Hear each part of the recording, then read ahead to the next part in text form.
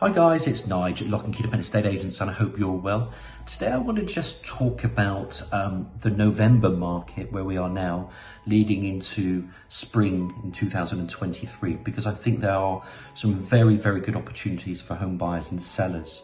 Now, obviously, people are going to wait for the autumn fiscal statement from the government on the 17th of November, because they want to see how that affects their mortgages, jobs, security and whatnot. But here I see lies the opportunity, and this is how I believe the housing market will work, because it's going to be a buyer's and a seller's market still. It's going to be propped up because of stock, and well-located homes will always sell. But here becomes the opportunity, because when people start to put their property on the market, we're now encouraging them to start thinking about it and get ahead of that curve. Because if the market makes some changes next year, let's say it's going into February, March of the spring, and you're in a position where you're sold, that strengthens your hand in terms of your negotiation.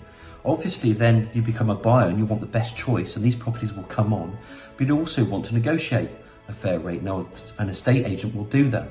We're there to protect the interest of the client, so our clients will then go out to buy a property that they think is affordable, and it's affordable from A to B.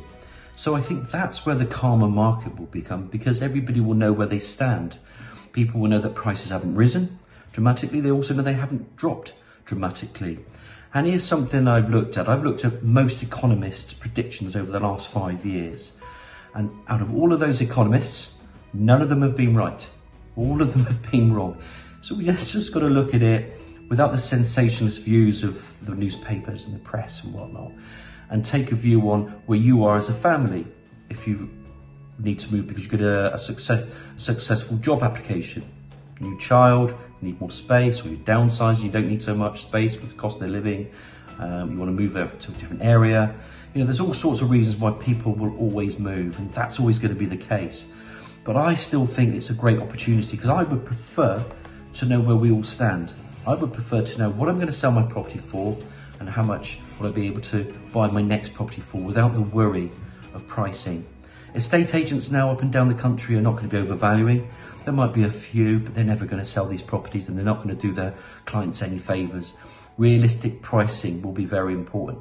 And the clever people, the people that get it and they understand about moving from A to B and is it affordable, and they put theirs on the market first, they're going to catch those properties coming into that market, especially in the spring and the summer next year.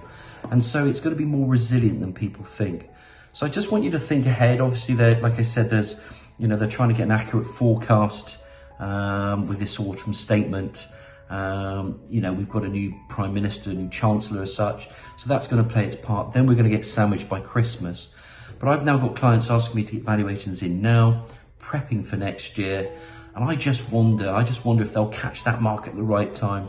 They'll become the best sellers, or the best buyers also, and they'll be able to pick up those properties and get ahead of the curve. So it's something to think about. It's an interesting, tricky market. We're here to navigate it, but I just want to give you some reassurance that it's not so bad, and everything is equitable. But if you sell out, you buy out. There's just some bits that have been playing on my mind a little bit, and I just wanted to share that with you.